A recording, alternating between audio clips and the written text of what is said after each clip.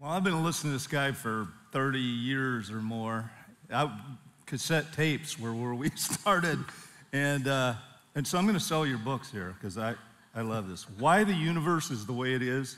Fascinating book. I mean, just phenomenal. Things you've never thought about of how God put things together. The one he doesn't have with him was one of the most recent I've read is The Improbable Planet, which just blows your mind, makes God so much bigger than you can ever imagine. I mean, that had to happen to you too, right? As you're studying all this, Yeah, it blew me away too. Impossibility of all of this, of everything. You know, we're standing in the green room today just going, nothing should be here. You know, this should be nothing. And it's just, like you said, it's all about redemption, which is what this book is about. Really, it's his testimony, but this is one of the best books on evangelism I've ever read. I mean, it's just, you give so many great ideas for evangelism. I hope you guys will read it and take advantage of these and come at us and say, let's do some of this stuff, because he gives so many good ideas. This is the one I used to listen to you on cassette tape talking about the Bible, talking about Genesis. And I mean, some of you were asking little questions about the Nephilim and all the stuff in the Bible that, you know, you've always wondered about. Here you go. This is it. This will explain more about creation than any book you'll ever pick up, I guarantee you.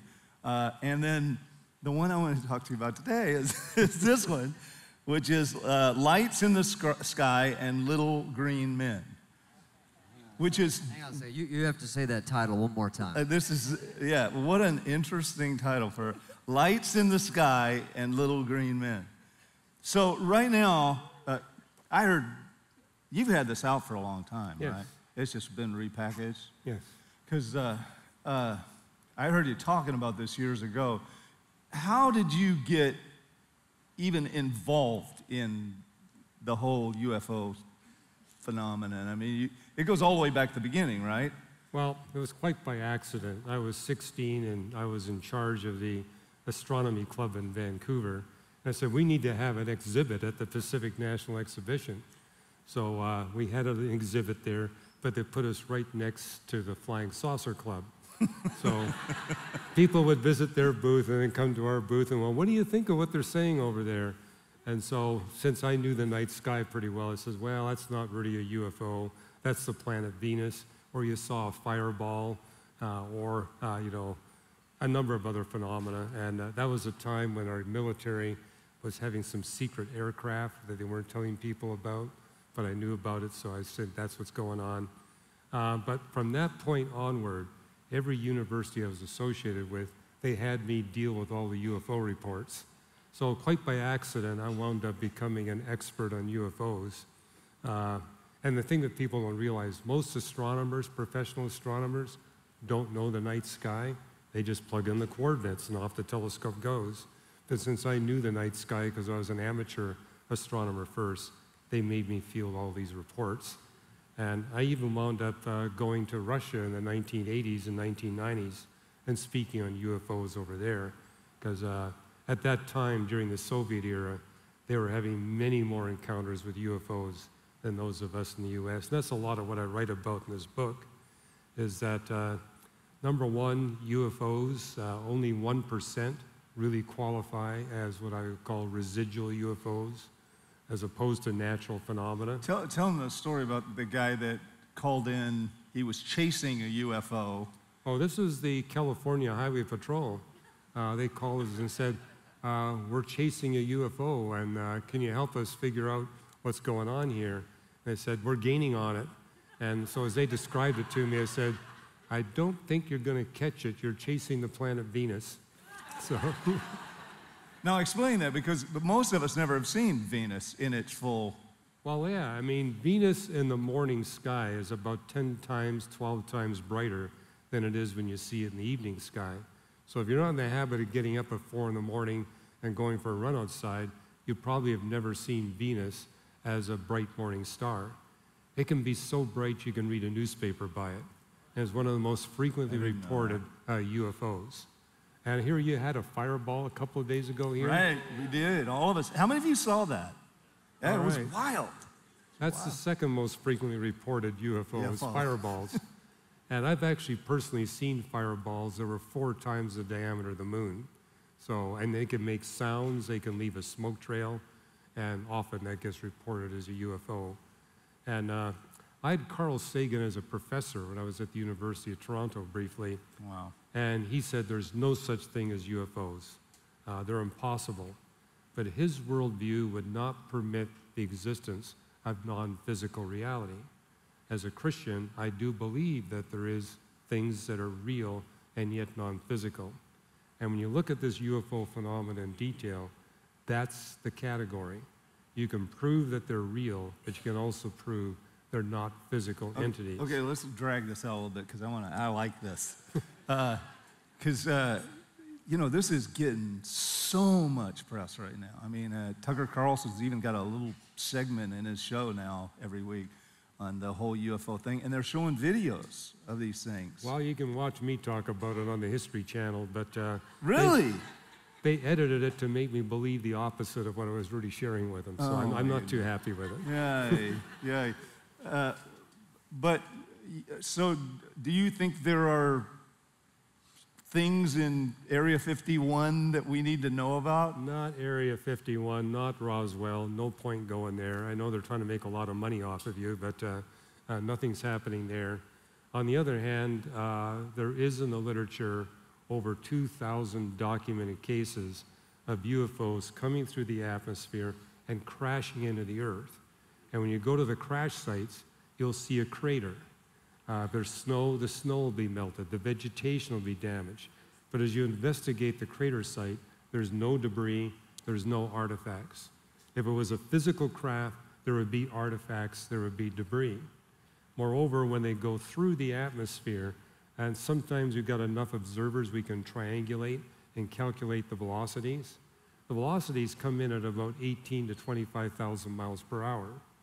And yet the witnesses never hear a sonic boom, nor do they see heat friction as the UFO goes through the atmosphere. If it was a physical object, you would get heat friction, you would get a sonic boom. That's not been recorded at any of these places. But the fact that you see a crater where you got damaged vegetation and melted snow tells you something real happened. But the fact that there's no debris, no artifacts, no sonic boom, no heat friction tells you it's not a physical object.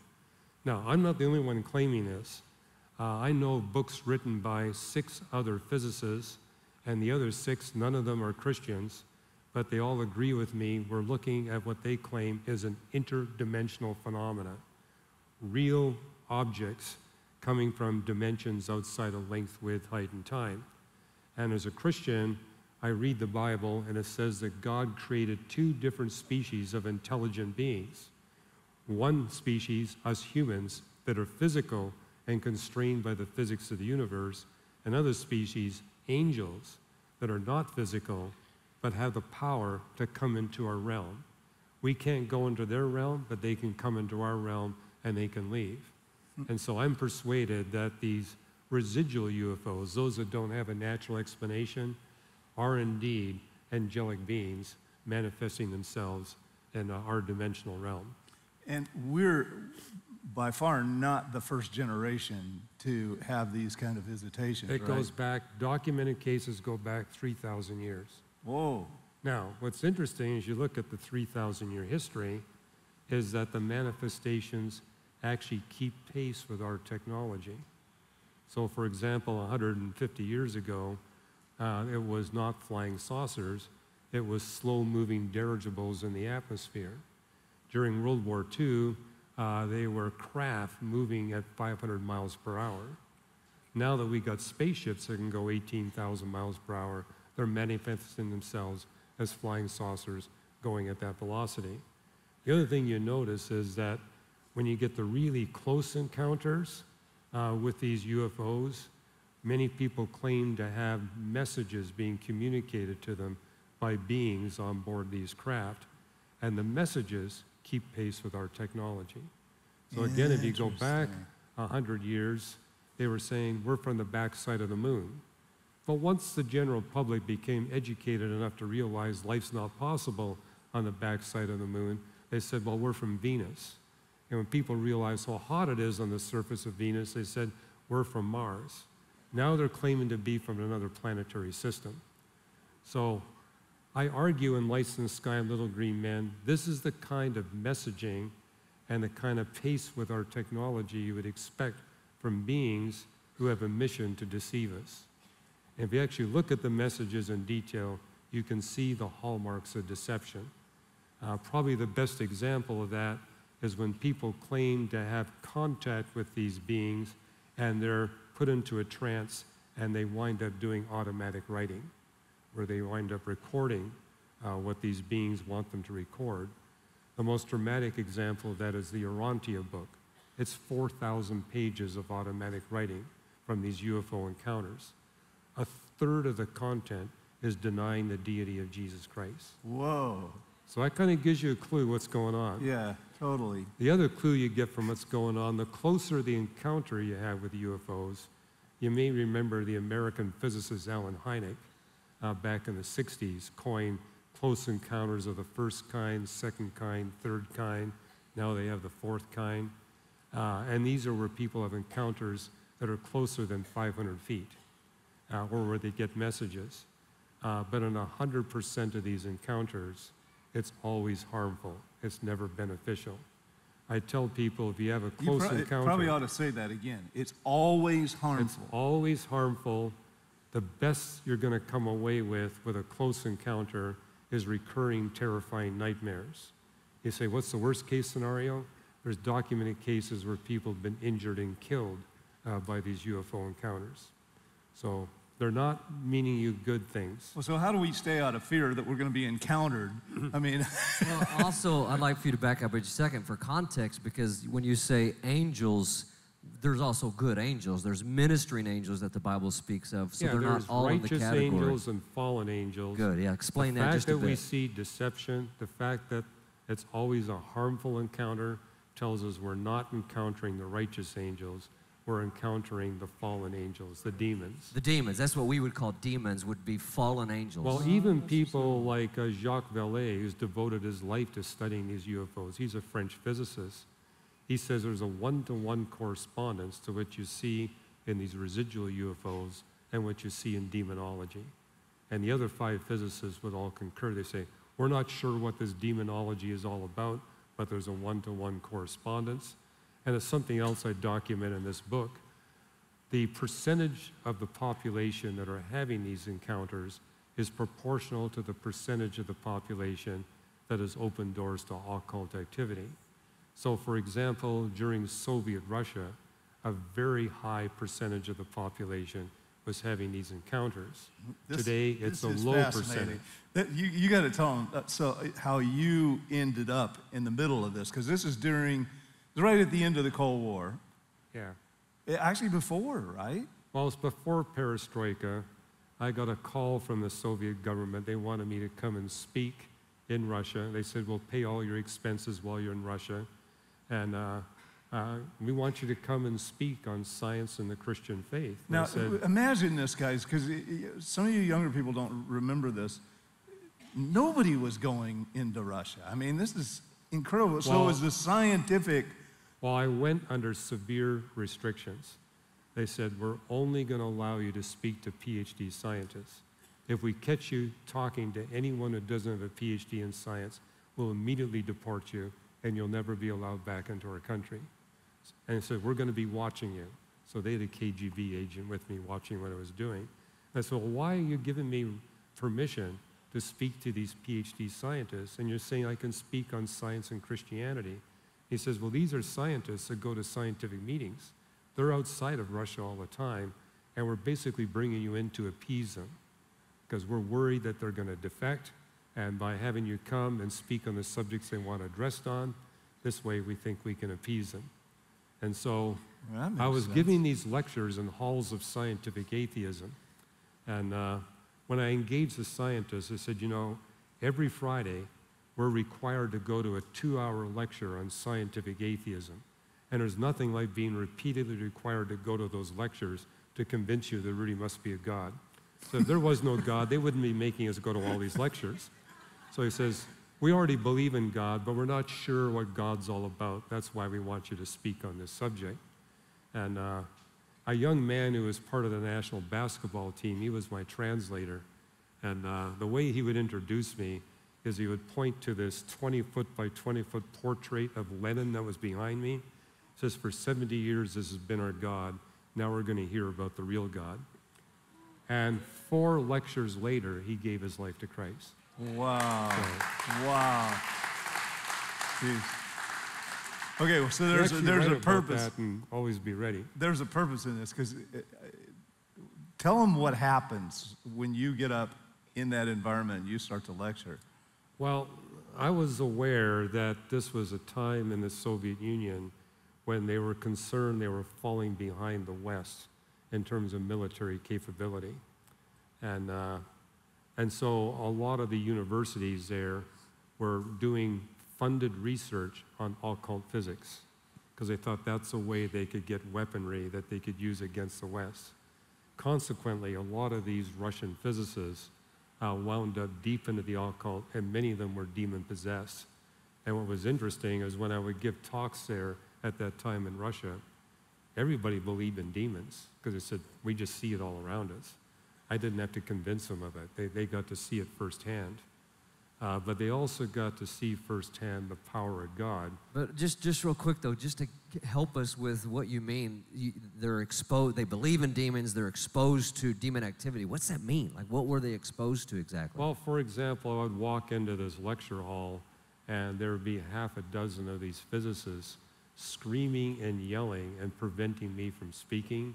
And they're screaming and yelling. They were basically attributing to Jesus horrible moral problems.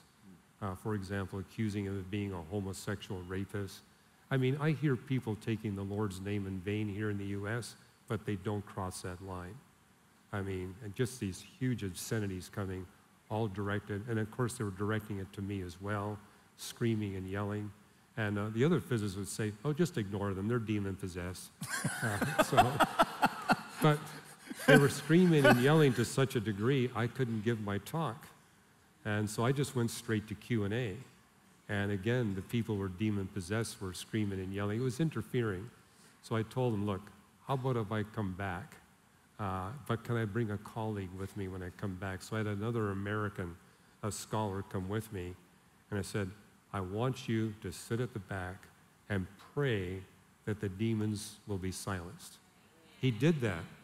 And for 2 hours, not a peep out of any of those people. Isn't that amazing? And I But got to give my talk. they were doing this to gain an advantage over us militarily. They were in. Well, they said people in the West aren't doing this. We'll do this and see if we can come up with some kind of super occult weapon. That never happened, but a lot of physicists wound up getting very deeply involved in the occult. They were seeing UFOs all the time, and some of them even got demon-possessed. So it wasn't good. Wow. Now that perestroika came in, the Soviet Union has gone, the incidence of UFOs has gone way down in Russia, mainly because there isn't anywhere near the involvement of the occult that there was before. However, it's still quite prevalent in France, equatorial Brazil, and that's what I write about in the book, is that the degree of these UFO encounters is proportional to the percentage of the population that's involved in the occult. But I basically tell people what we're arguing here is a scientific model on UFOs. Namely, if you open the doors of the occult, don't be surprised if you get these encounters. But if you close the doors, that'll be the end of it. So I basically end the book by saying, these are the ways that you can open the doors of the occult. Get all of this out of your life. That'll be the end of your UFO encounters. They'll never happen again. With one important caveat, you can get visitations if you've got a close relative that's into the occult and you've not agreed with God in prayer that what they're doing displeases him. That's how you cut the intergenerational links. If you've got a grandfather or an uncle that's into this stuff, simply agreeing with God in prayer that what they're doing displeases him and is wrong, that cuts the link between that relative and you and protects your children and your grandchildren. You had an incident. I mean, you get pulled into a lot of this stuff. I mean, basically after that little science club thing, you ended up being one of the top investigators, right, in the country on UFO sightings and that kind of stuff? Well, what would happen is, let's say, at the University of Toronto or Caltech, they would say, we don't want to deal with this stuff. You know the night sky. This is your job. So you'd be the one. So I was the one. And you found links to a lot of those scenarios, a lot of the people. Well, had what I share with the Christians is when you run into this demonic stuff, deal with it, but don't chase it. Because keep in mind, the demons can divert you from meaningful ministry. So yeah, if it comes across you, deal with it, otherwise, but don't go after it. So it expanded a little bit. Tell them the story. This was one of the most fascinating, of the couple who had moved into a new home. Yeah, it was a couple in our church. They just bought this home, and then they called me on the phone and said, you know, there's a room in our house that's colder than all the other rooms, and it's a room where we see stuff floating in the air. We think there's a demon in there, and we think the previous owners left some article. We've looked for it. We can't find it. Could you come over and let's see if we can find, because they knew enough from taking my classes, there had to be some invitation in the house that was permitting the demon to stay. So I went over there. We had about a 15-minute prayer time, and I said, well, they said, we've already searched the house. I said, let's search it again. So we went through the whole of the house. I especially went into that room, and I noticed it had been repainted. So we found a spot where the paint hadn't covered it, midnight blue. I said, well, midnight blue is a favorite color for people holding seances. So we talked to the neighbors, and they said, yes, there was 2 teenage boys. That was their bedroom, and they were holding seances in there. And then we looked on the wall, and we found a very faint octagonal outline that had been painted over. And I said, we need to find that article. That's probably what's causing the demon to stay. So he searched through the house, and finally we went into the garage, and there was a pile of junk lumber in the rafters of the top part of the garage. And I said, have you looked there? And he said, no, that's just junk lumber. He says, we're going to pull it all down. We pulled on all the junk lumber, and there was an octagonal astrological forecaster. So we destroyed that. The room returned to normal. Everything's fine. The demon's gone. Whoa. Very interesting. Okay, so you think that's what's literally taking place, is that we are being visited by extraterrestrials, but not of the... There really are extraterrestrials, but they're not beings like us. They're not constrained by the laws of physics. They transcend the laws of physics. And keep in mind, in Hebrews 13, it says, many of us have entertained the righteous angels unawares. And in Hebrews 1, it talks about how God sends his angels to assist us in ministry. And you see this in the book of Acts, you know, where an angel comes and rescues Peter. And I believe that kind of thing is happening to this day, but often in ways that we're not aware of it at all. So the UFO phenomenon is really aimed at creating fear. Yes. Really harming us. Well, I think the goal of these demons is to scare you and divert you so that you don't submit to the claims of Jesus Christ or what the Bible is saying. They're basically trying to divert you, and where people get killed, they're trying to have your life end before you give your life to Christ. So we could really say then that the fruit of what we would call demonic activity is very anti-Christ. It's very anti-Jesus. Very much anti-Jesus. Fear-driven and proving that Jesus is not real, that he doesn't exist. That's what it's all about. And even if you look in the United States, we can see there's a correlation between UFO encounters and the percentage of the population that are into New Age stuff and spiritualism and the occult. Wow. By the way, Missouri ranks quite low. Hallelujah. Yeah. However, let me ask you a question, because I'm just imagining, you know, say somebody has a neighbor or a friend or even a relative, and they're saying, yeah, I've seen them do some of the occult activity, but maybe not call it occult activity. And they're just, seances or participating in this kind of, because a big term these days is I'm just spiritual. I'm not Jesus-centered, or I'm not even really any established religion specific, but I'm spiritual, and they're engaging in quote-unquote spiritual activity. But they're a good person. They're really kind. They're really nice. Right. What's wrong with that? I mean, it's innocent, surely. How would you respond to that? Well, a lot of people think that everything spiritual is good, so there's no harm in whatever spiritual thing you pursue. But if you look at 1 John 4:1, it says, test the spirits to see where they're from. So there's a warning there that not every angelic being is there to do you good. You need to put them to the test. And the whole of that chapter tells you how to put them to the test.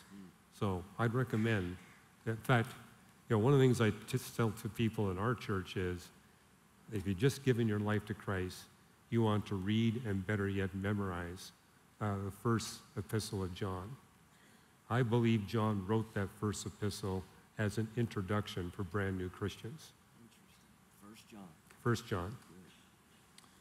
Just to let you know, if you're dealing with demons, I don't know any other way to say it, we have a ministry here called, Steps to Freedom still is the name of it, that would help you enormously. I mean, we just took a whole crowd of people through that, and that would be an introduction to finding freedom here. So Or if they got a relative that they want to help. Yeah, if you've got somebody else that you want to help, that would be important to go Because through. the redemption truth in all of this with the reality, I just appreciate you from a scientific point saying, no, there's reality in these, spiritual beings that are not physical.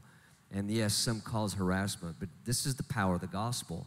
The power of the gospel is that we don't have to be harassed and live in the fear that these invisible or these non-physical beings can inflict upon us. In the name of Jesus, as a born-again Christian, we can live free of that fear. That's what I hear you saying, Well, right?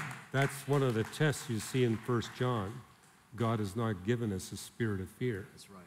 But if it's demonic, you can expect that there will be A spirit of fear. Because I'm There will thinking be of a just the spirit of fear. growing anxiety in our culture today, just the growing of fear. And we may not see our tables floating around or anything, or even any real clear occult activity, but even with that invisible influence, or I always call it harassment, of demons, there is freedom that can really be found in the gospel of Jesus. And you're saying 1 John 4, right? 1 John 4 is a go-to chapter to grow in that.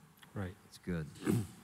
Okay, let's change channels, because you said something last night. Well, you've said this, I've heard you say it numerous times, that the two big obstacles, especially for our young people right now, are that in church, they have not been equipped with science, and they have not gotten their questions answered. Now, you have a way better, clearer way to say that. Say it again. Those are the two. Well, this is a Barna survey done about young people who've been raised in the church. They got Christian parents, and once they hit the late teens or college years, they leave the church and never return. So they surveyed thousands of them to find out, why did you not go back? And the number one reason was the science faith issues. Number two, no freedom to ask questions or engage in debates and challenging discussions in the church. And hey, if you look at the book of Acts, that's what it was all about. I mean, the apostles invited questions and debates and challenges. And so that's what I love about Grace Church here. You're wide open to people coming with their toughest questions. And it's something I'm trying to encourage in all churches through Reasons to Believe is you need to have regular venues where people can ask their toughest questions.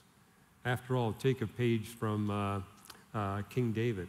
If you read the Psalms, he was always pestering God with really tough questions. And sometimes God made him wait for the answer. And sometimes God made him research the answer. And I think we can use that as an example. That's how we should operate in the church. One thing I can share with you, having spoken in hundreds of churches in America, every church I know where they follow the message with an open mic Q&A is a church that grows by adult converts. So just, If you have that opportunity, people will come. I've watched Hugh, not just in situations, settings like this, but even back in the beginning, debate some of the, brilliant minds, not just in the nation, but in the world. And so he's just been in an environment that is so totally opposite of the way the insular way the church has been. We just fend off any questions or criticism. So you've developed this ability to just clarify things. And I've watched you, just in a debate, just blow the doors off of the guy that was, coming at you with all these arguments. I would encourage you guys to go out. A lot of that's still on the web, right? Yeah, you can watch these on the web. So one of the recent ones was a guy, a brilliant guy in England. What was that? Yeah, Peter Atkins. If you've ever taken chemistry, you've been forced to study his textbooks. I had to go through his textbooks. I did not know that he was an atheist, and turns out he's a leader in the British humanist movement. But I was in London a few months back. I got to do a debate with him. It was video recorded. You can watch it online. Ross versus Atkins will pop it right up. And help me remember that. I want to watch this. Yeah, I mean, it was quite a dramatic debate in that for a whole hour, Peter Atkins was saying, you have to base your belief on hard scientific evidence. And so I was giving the hard scientific evidence. He wasn't really coming up with anything for his atheism. And finally, the moderator of the debate said, Peter, well, first he asked me. He said, Hugh, what scientific discoveries would cause you to abandon your Christian faith and become an atheist like Peter?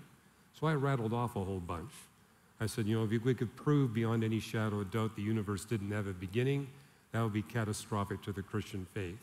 If we could prove we human beings are just like the animals, there's nothing special or distinct about us, that would be catastrophic to the Christian faith. Then the moderator turned to Peter and said, okay, Peter, what scientific evidences would have caused you to abandon atheism and become a theist or a Christian like you? And he said, there's nothing. And then he pressed him and said, well, what if God were to appear right before you in this room? Would that be adequate evidence? He says, I would think I was having an hallucination. In other words, evidence didn't count. And yet for a whole hour, that was his message. You got to base your belief.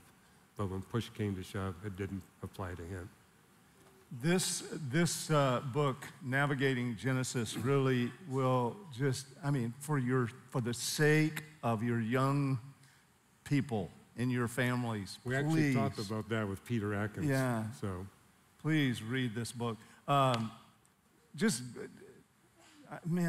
evaporates with you. I think we're going to have time to go through all kinds of things, and now it's, I want to give everybody a chance to be a part of this. Just as simply as you can, this was a major turning point for me, understanding the global flood. That was a huge, huge difficulty in talking to people outside the church, because that's one of the first things, that an unbeliever will bring up is, how in the world? And, and there's no proof on Mount Everest that there was a flood that flooded the world. Just give us I get that from atheists all the time. They say, how can you possibly believe in this book that teaches a global flood? And I said, well, where did you get that from? And it turns out they really haven't read. And with people in the church that think that, I say, well, the flood is not just described in Genesis 6, 7, and 8. There's many places in the Bible that talks about the flood. And before you draw a conclusion, you need to read all the Bible passages that address the flood. So, for example, in 2 Peter 2:5, it says that God flooded the world of ungodly people. In 2 Peter 3, it says he flooded the world that existed at that time.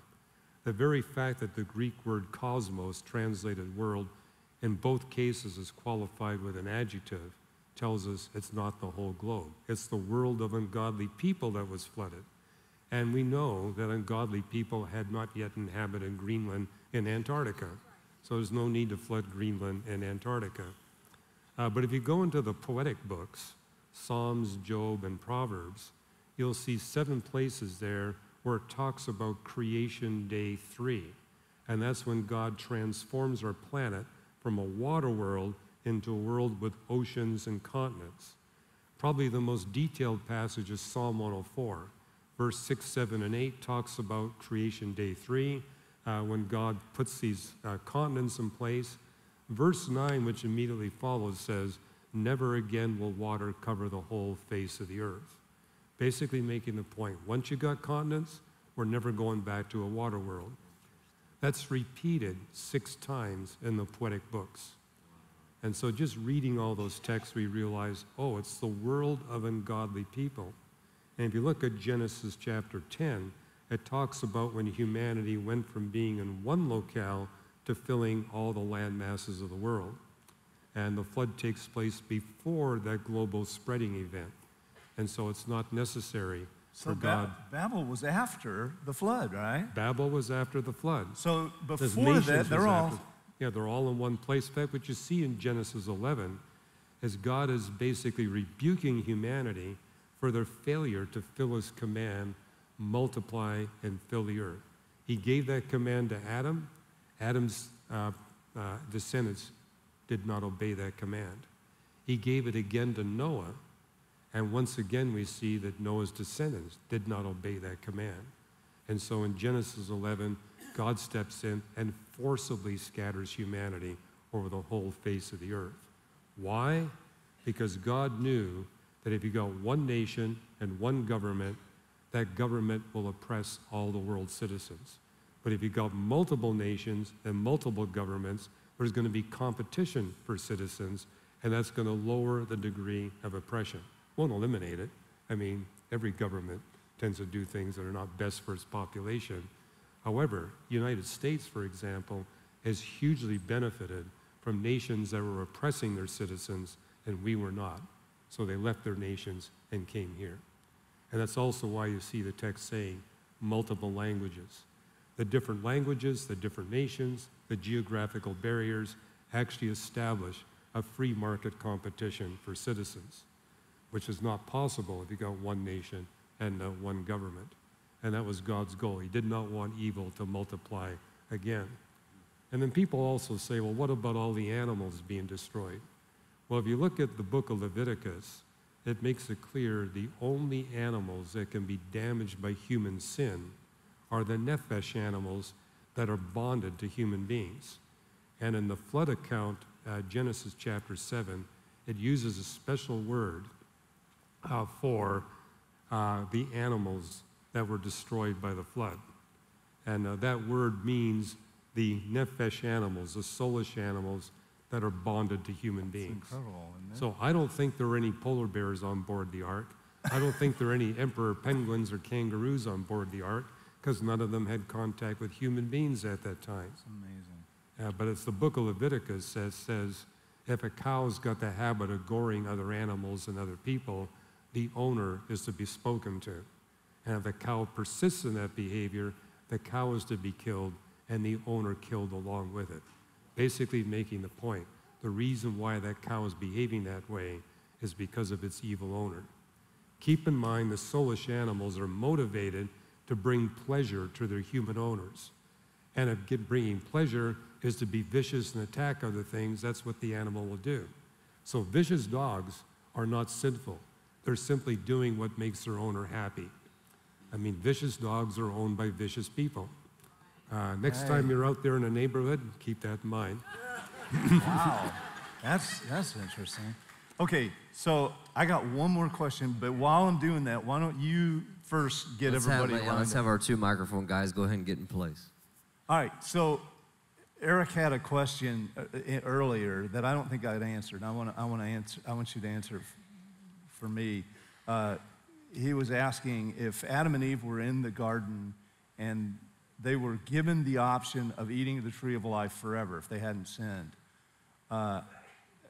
Being on a planet that has a time cutoff point, how does that work? Is that accurate? Is that more what you were asking? Yeah, I guess it goes along with, the lamb that was slain before the foundation of the world. Like, Jesus died when the world was founded because we were going to fall into sin. I guess I feel like that's where you're coming from, like theologically, saying that God knew we were going to slip up. You know what I mean? God knew that, but I think this is an interesting speculation. What if Adam and Eve had not eaten of the tree of good and evil, but had eaten of the tree of life?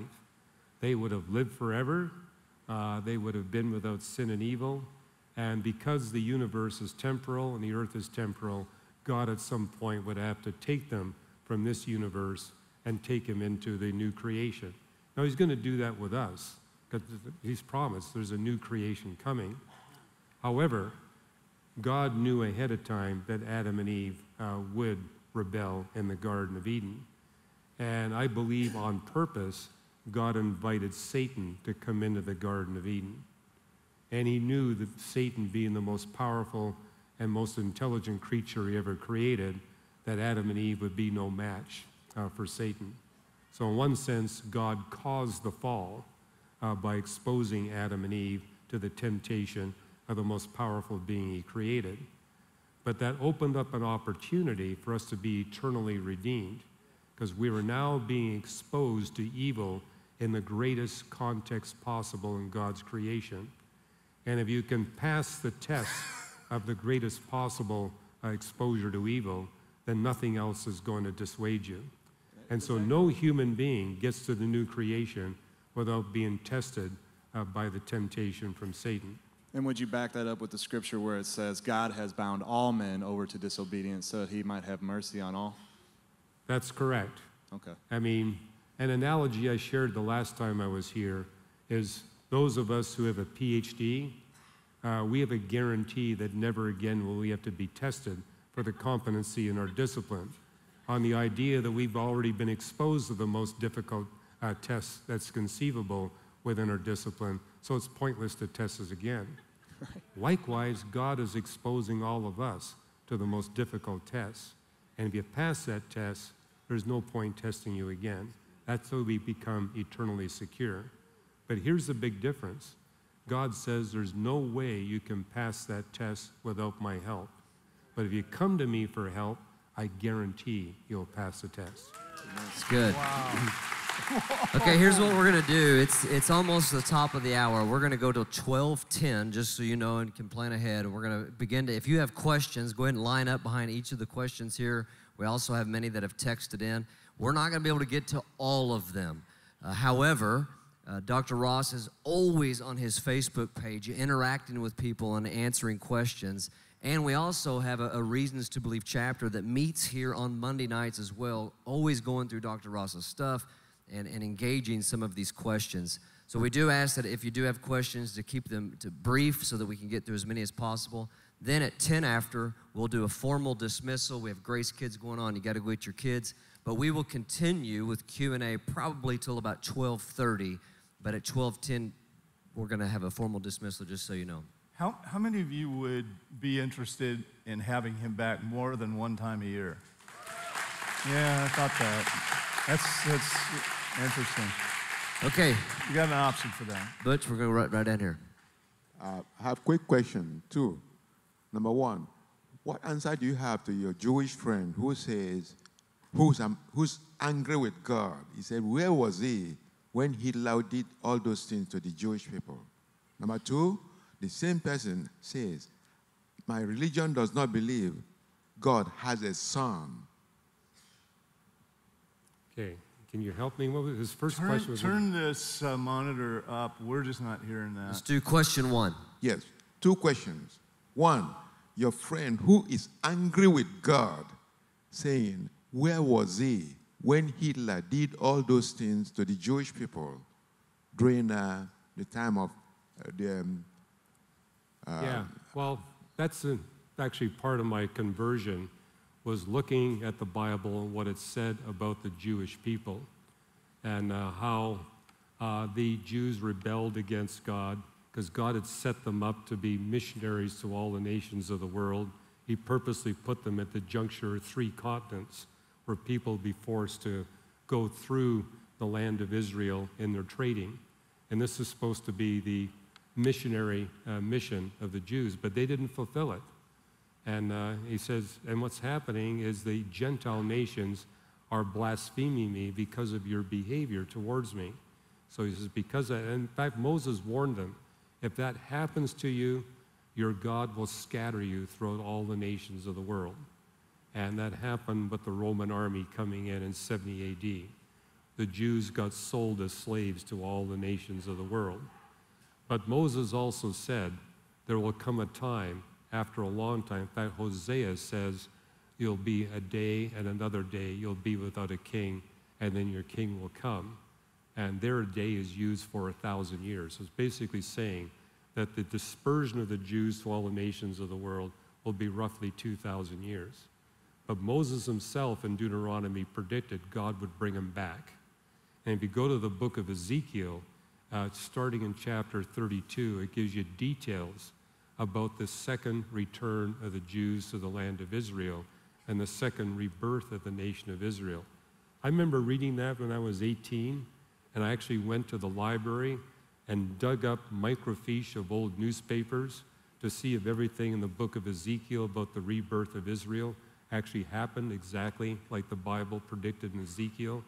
I was able to confirm everything it says happened. You know, just look up those old newspapers published in 1947 and 48. One thing I noticed is that Isaiah said the name of the new nation will be Israel. But if you read the newspapers of 47, everybody wanted to call it Zion. In fact, the Jewish Knesset wanted to call it Zion.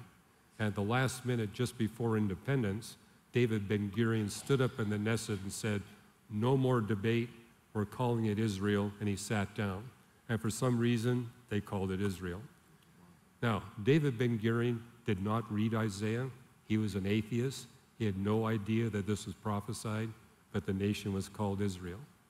And I think what especially impressed me was Ezekiel 37, where it says, there will come a time when the nations will see enormous valleys filled with the dry bones of dead Jews. And when they see those valleys, they will say, Israel as a nation will never happen. It's done. It's finished. And again, if you read the newspapers of 46 and 47, that's when people became aware of the Holocaust. And photos were published in newspapers, in one case showing a valley with over 100,000 Jewish skeletons in it. And people figured out, okay, Zionism was basically centered in Poland, and yet Poland had 4.5 million Jews slaughtered. And they were being slaughtered not just in Germany, but in Russia. And people were saying, Zionism is finished. There will be no nation. And yet within weeks, the nation was born. What you see in the Psalms is that when the nation is born, 10 surrounding nations will join together to exterminate the nation. It actually names the 10, and they were the 10 that fought the War of Independence against Israel. And I think what really impressed me was seeing the prophet Isaiah saying that this nation would be at a crisis. But what would happen is that people living in the distant coastlands, a reference to distant continents, will provide the gold and the silver that this new nation would need to be able to purchase the arms they needed to be able to fight off their enemies.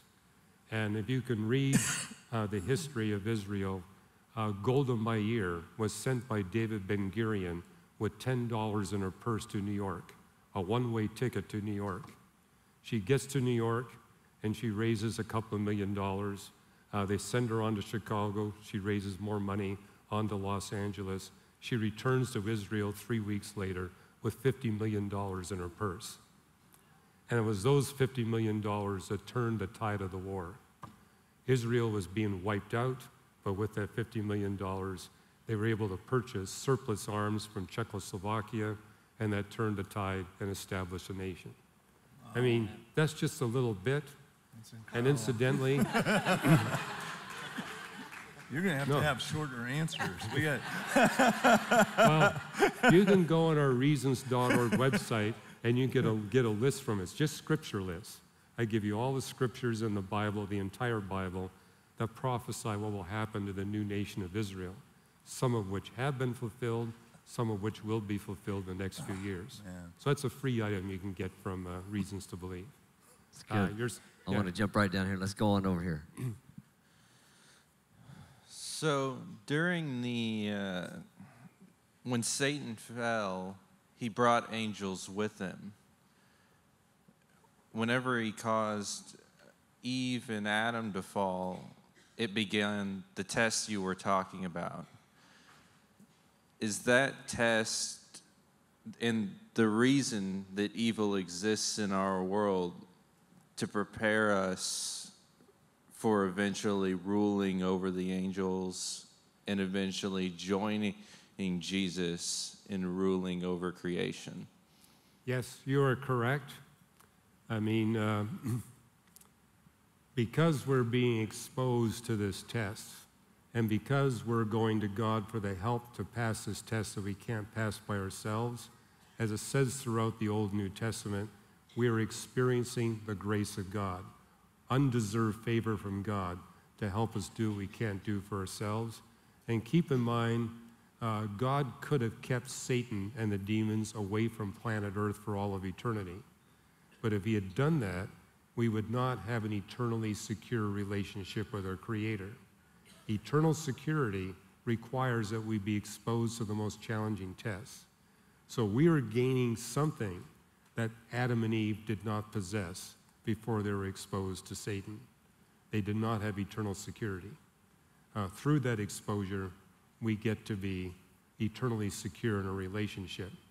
Moreover, what you see in Paul and Peter's writings is that the righteous angels are watching the grace of God in action. It tells us that the angels are intently observing us to learn about the mystery of this grace. But they only get to watch it. We get to experience it directly. And it's through that experience we're being trained and equipped to do something the angels are not able to do. And so this is why a day will come, thanks to the grace of God that we're experiencing, where we'll be ruling over the angels and teaching the angels and judging the angels and ruling and teaching over everything else that God creates, a new creation. Which is why you hear Paul and Peter saying, these few decades you have here on earth as a believer, run the race with every bit of energy you got, because you're being prepared for a future career. And it's just like going to college. You want to take courses that are going to prepare you for a really good career. If you're a follower of Jesus Christ, you will get to the new creation, but we're going to have different careers. This is a time to really prepare for the career you want in the new creation. So run the race with every bit of energy you got. Amen. And I really like what the Apostle Paul says. When you get towards the end of your life, you want to give it a kick. Just like a miler saves the best for the last, we need to do the same. So for those of you that are up in years like I am, go for all you want. You want to cross that finish line totally exhausted. Awesome. Okay, here's what we're going to do, and I just need a little help with this. Number one, I want to remind you the resources that Reasons to Believe and Hugh have right outside the sanctuary in that corner. We're going to go ahead and have an official dismissal. You need to get your kids in Grace Kids. Just ask you if you could do it quietly, because we're going to continue with some more questions until the 12:30 mark. So God bless you. Thank you for being a part of this weekend. Again, thank you, Dr. Ross. We're going to continue with this here. Okay, so before we jump back over here to this line, I would just like for you to, most people when they think of science, a lot of questions coming in about just simply science disproves the Bible. Yet as an established scientist, it was the Bible that led you to Jesus. Yes. So how would you answer that question for somebody that says, no, science disproves the Bible? It's foolishness whatsoever. Well, I get that quite frequently, especially from scientists. They say, well, no way can I give Christianity credibility. Science disproves it. My first response is, have you ever read the Bible for yourself, or are you just listening to hearsay? Where in the Bible do you think it contradicts science? And they'll say, well, Genesis teaches that the world is flat. Give me the chapter and verse. Nowhere does the Bible teach that the world is flat.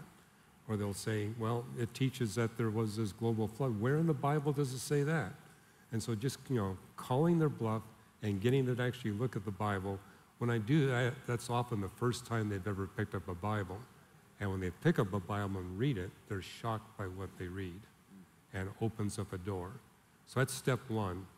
But step two is, okay, where do you think there's a problem? And then I like to do a positive approach. Here's evidence that the Bible got all the science right. Not only got the science right, hundreds of times predicted future scientific discoveries. If you want to see that, there's a debate I did with the religion editor of the Skeptic Society, Tim Callahan, and we debated, does the Bible have predictive power? And basically, I had a chance to lay out all the evidence of how the Bible accurately predicts future scientific discoveries and future historical events. So that just takes away that argument. And again, the Bible repeatedly says, go to the book of nature. It will show you the evidence for the supernatural handiwork of God. Science is our ally. It's not our enemy. Wow. Love it. So if demons can have physical effects on our bodies, like causing sickness, for example, since they're spiritual beings, what do you think the mechanism might be by which they can interact with our spirit but still have physical effects on us, if they're not physical? Okay, angels have varying powers. Some are stronger than others, but the stronger angels can appear in any physical form that they want. So a lot of people say, hey, my grandfather came back from the dead and told me all these things. That wasn't your grandfather. It was an angel taking the form of your grandfather. And if you read the Bible, you'll see instances where the righteous angels took on forms of a human being and were actually able to eat food. So for example, you've got Abraham feeding dinner to angels. So not only can they appear in physical form as a human being, they can even operate in physical ways like a human being. But unlike us, they're not constrained by the physics of the universe. So they can leave that physicality behind and return to their spiritual realm. They can come in and out of our realm. We cannot go into their realm. So they have a power we don't have. But yeah, they appear as a leprechaun. They can appear as a flying saucer. They can appear as a talking snake. They can take control of a donkey. So when Balaam's donkey was talking, it wasn't the donkey. It was an angel taking control of the donkey.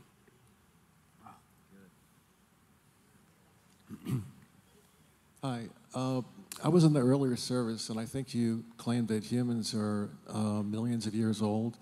And I'm Not wondering humans. Humans. Human life forms? Pardon me? Human life forms? Well, we do have bipedal primates like Homo erectus and the Australopithecines that lived a few million years ago. Okay. But the bipedal primates were not human. We humans have been around, as I mentioned, I think in the first service, when we look at Genesis chapter 2, it says Adam and Eve were created in the Garden of Eden. But it tells us at that time, 4 rivers came together in the garden, the Tigris, Euphrates, the Gihon, the Pishon. Those are known rivers. 2 are flowing today, 2 are dry riverbeds. The only place they come together is in the southeastern part of the Persian Gulf. During the last ice age, I was 100 feet above sea level. Today it's 200 feet below sea level. And so that tells us that God created Adam and Eve sometime during the last ice age. The date range would be 15,000 to 130,000 years ago. The best scientific date we got for the origin of humanity is 150,000 years ago, plus or minus 150,000 years. Okay. So I have a question. something in the order of 100,000 years or less for God creating human beings. Okay, well, my question is, do you believe that Adam was the first man? And if not, then how do you reconcile that with the genealogy that in Matthew that says that Adam was thousands of years old? And then my second question is, in Genesis, you're claiming that the Bible is inerrant, but you're saying that there are essentially mistakes in it. So have you thought of just rewriting it so it's more accurate, since you don't think it's to be accurate? clear, to be really clear, I do believe that all of humanity is descended from one man, one woman, namely Adam and Eve, that God specially created sometime during the last ice age. As to how you reconcile that with the genealogies in Genesis 5 and 11, if you look at all the biblical genealogies, it's clear that they're all incomplete. For example, you got in Luke a genealogy from Adam to Noah that's got 11 names, whereas in Genesis 5 you just got 10 names. I didn't hear you? My question is whether or not you think Matthew, the genealogy of Matthew, is accurate. Because if it's not accurate, then why would people believe in the Bible? I'm claiming that the Bible is totally inerrant in all disciplines: science, history, geography, science, and practice. There are no errors in the Bible. And as far as the genealogies go, you need to appreciate that the Hebrew word ben for son can also mean grandson, great-grandson, great-grandson. In English, we got distinctions. In biblical Hebrew, you don't. Same thing with the word father. The word ab can also mean grandfather, great-grandfather, etc. So I think it's important we realize the Old Testament was written in Hebrew, not in English. And so we need to appreciate that the biblical Hebrew vocabulary has only 3,000 words, if you don't count the names of people and cities, and therefore virtually every Hebrew noun has multiple literal definitions. So we need to look at the context to see what this inerrant Bible is saying. Now, if you want to read some articles on this, you'll find several articles at reasons.org on the biblical genealogies. And I think what a lot of people miss is the names that are included and the names that are dropped are making a theological point. For example, you'll see in the Old Testament genealogies that drop a lot of names but make it a point to include the names of Gentiles and women, not just Jewish men. Basically making the point, the gospel is for all people, not just Jewish men. Women are included and the Gentiles are included. And also some of the genealogies make a point of mentioning individuals in the genealogy, including the genealogy, at least of Jesus, of people that engage in rather terrible sinful acts. So we got the prostitute mentioned, basically making the point God can redeem people from their sin, and he can bring righteousness out of an unrighteous line. So look for the theological message in every biblical genealogy. You know, my kids, when they first started reading the Bible, said, I'm just going to skip the genealogies. I said, don't do that. It's not just a list of names. There's a theological message there you need to understand. Look for the names that are included. Look for the names that are not included. I made a suggestion in the last service that probably what you're getting in Genesis 5 are the patriarchs that survived being murdered from their fellow man. Because as you'll see in navigating Genesis, the murder rate in the days before Noah was north of 95%. The vast majority of humans did not live out a normal life. Their life was being terminated by being murdered by their fellow man. And so we see recorded in Genesis 5 are those patriarchs that actually died a normal death and hence lived to be 800 or 900 years. And yes, I do believe those lifespans are real. They really did live that long, and there's new scientific discoveries that tell us why it was possible for humans living before the flood to live 800 years, 900 years, and why it's impossible for us to do that today.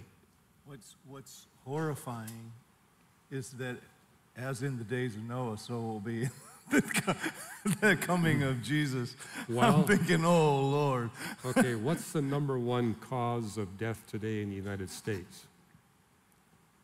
It's not cancer, it's not heart disease, it's abortion. Oh. So yes, we are getting back to what it was in the days of Noah. More people die from abortion than cancer and heart disease combined. Lots of questions are coming in about demonic activity and those that are exposed to it, they're fearful of it. Several questions on if you're a believer and you have an unbelieving friend that has fear because of bizarre things happening, and you hint that, or you think it's demonic activity. What do you say to them? What would you, if they came to you in fear, how would you lead somebody to get rid of that? Well, first of all, there's someone who's far more powerful than all the demons combined. So there's no need to be afraid. There's something stronger and greater.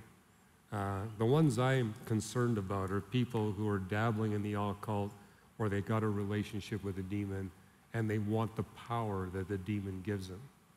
When I run into that, I have to try to engage in a dialogue where saying, there's something more important for you to possess some power, and that is truth. What the demons will do is give you power to take away truth from you.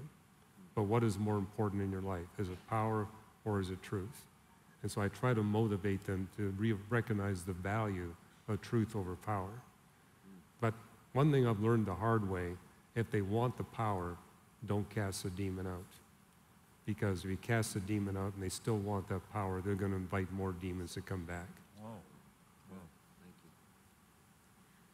Is there a way you could give us, not necessarily an exhaustive list, but physical evidences of demonic possession in people, just recognizing the physical symptoms and what we could do as warrior children of God to combat that? Okay, I think I got your question. What are some ways you can recognize whether or not someone's demon-possessed? Well, I can tell you a personal story. I was walking by the street near Caltech, and there was this lady, a good 80 yards away from me. I didn't even see her, but she crawled up into the fetal position and started yelling obscenities at me. I mean, I'd never met her before. She was on the opposite side of the street, and she was terrified of my presence, and was all crawled up like that, and she started screaming and yelling. Ordinary people who are not demon-possessed don't behave that way. And you know, she was a good 50 years of age. So it was a clue to me. And then as I got close to her, she began to back away, and suddenly the obscenities were not just being thrown at me, they were being thrown at Jesus. Again, that was a really good clue. As I mentioned earlier, you know, a lot of people will say things about Jesus, but they stop short of accusing Jesus of vile, immoral behavior. Demon-possessed people, they won't stop at that line. And then I look for the fear. If the individual who is demon-possessed is showing an inordinate amount of fear, something's going on. Good. Now, did you have a second part? Because I didn't hear it. No, okay, that's it? Yeah, Okay. Dr. Ross, thank you for your ministry to this church and to me. In regard to scripture inerrancy, the basis for my belief is that the fact that Jesus Christ never questioned the Word of God. Correct. And regarding the Old Testament, I have a lot of questions too, but because he believed in the entire Old Testament that testified of him, takes away all the questions that I have. I just depend upon him totally. And one final thing regarding little green men. See, my stature is rather small. My last name is Green. That is awesome. Right here. Well, thank you for that. He'll be signing my book afterwards, so. There you go. That's one. All right. A couple months ago, my son was ordained, and I've seen the attack that's going on with him. Do I need to physically be there to bind the spirit and rebuke it, or can it be done from afar? Because I can't find him right now. And I sent this message in on, I texted it, and then I seen the light go on my phone, but it won't open now. So, I mean, I'm just seeing something going on. Well, if you're wanting to pray a prayer of protection over your son or daughter and they're thousands of miles away, it still works. You don't have to be there in person. So. Yeah, here we go. Thank you, Dr. Hugh Ross, for being here. You're going to have to get a lot closer to the Thank microphone. Thank you, Hugh Ross, for being here today. My question has to do with the children since, say, World War II and later. What is causing birth defects in our children?